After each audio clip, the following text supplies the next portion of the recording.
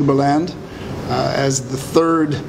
stop on our visits to federal member states throughout Somalia. As on the other stops, we have discussed important national issues for 2020, including elections, constitutional reform, continued efforts to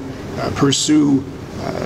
security gains against Al-Shabaab, debt relief, and the development agenda.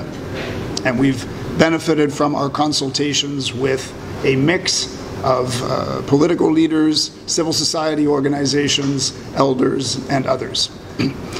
Since we are here in Jubaland, we are also mindful that many aspects of the political situation remain unresolved. And we also took the opportunity of our visit to Jubaland to seek the views of all of the stakeholders with whom we had contact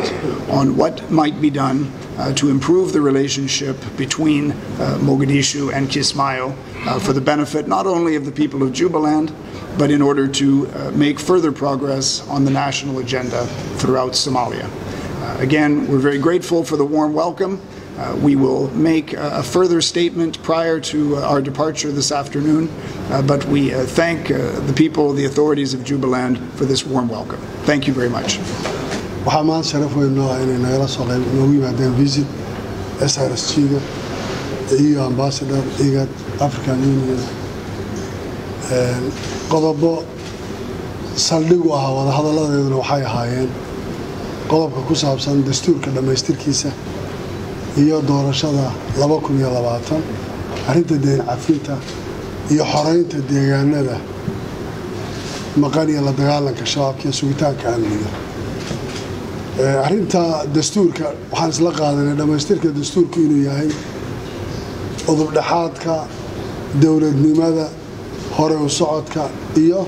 Soomaalidu waxa kaliya isugu iman karaysa inay tahay in heshiiskaas ay gashay ee dastuurka ah ama constitutionka inay noqoto midka base-ka u ah dawladnimada Soomaaliya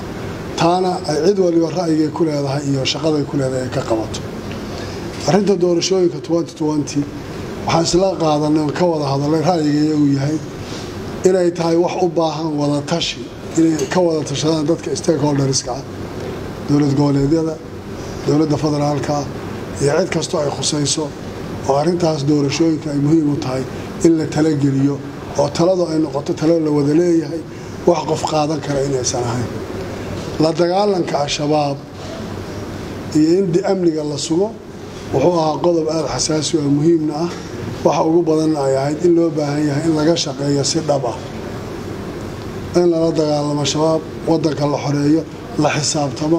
ciidamada la isu keeno kuwa AMISOM iyo kuwa Soomaaliya iyo kuwa dawlad goboleedyada intuba inay shaqadaas si dhab ah wada qabtaan qodobka afraad oo ah arrinta deyn cafiska ah oo nagala hadleen waxay ahayd inaan diyaar u nahay in deynta la cafiyo deyn cafiskaasina macnihiisu yahay in dadka Soomaaliyeed ay bal hore u soo dhaqaaqi karaan oo taa macnaheedu uu noqonayo culays saaran Soomaalida oo ilmaha dhalan doona waxay tahay wax dul saaran taas ay keeni karto horumar iyo talaabo hore in loo qaado arrinta deyn cafisku markaa waxay ahayd qodob aad u muhiimsanaa oo aan isla qaadanay arrintaas in laga wada shaqeeyo dhamaystirka arrinta deyn cafiska ka bacdi si Soomaaliya ay u hesho inay dhaqaalana samaysato horena ay uga socoto waxa soo raacay waxay arrinta Jubaland oo ahayd mid u baahan in laga wada shaqeeyo guud ahaan dawladda federaalka iyo dawlad goboleedyada iyo isu imaatinkooda iyo midayntooda iyo wada tashigooda si qodobadaas oo dhan ay u hirgalaan waxay ku xiran tahay waan isla sheegnay inay tahay wada shaqeynta dawladda dhexe iyo dawlad goboleedyadu inay saldhig u tahay qaabka in loo sameeyo Jubaland horey bay u socotay dib u heshiisiin badan baan galay wax badan baan ka soo shaqeynay waxaan rajaynayaa saaxiibada safarkooda dambena inay sidaasi ka fiican waxaan kala hadalay dhibaatooyinka ay keeneen daadadku oo magaalooyin badan oo gobolka ka mid ah